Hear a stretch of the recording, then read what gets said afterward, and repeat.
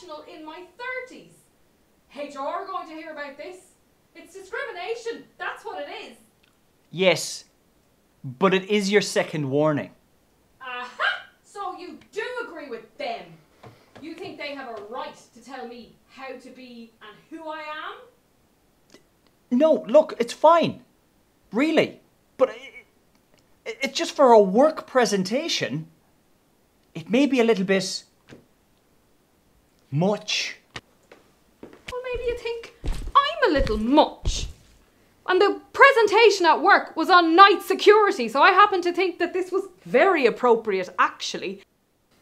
How could you think like them, that I'm dangerous or whatever because of this?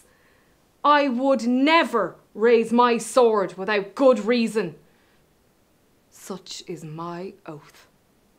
Yes, but a sword. It's unnecessary in today's world. That's why you've been barred from the bus.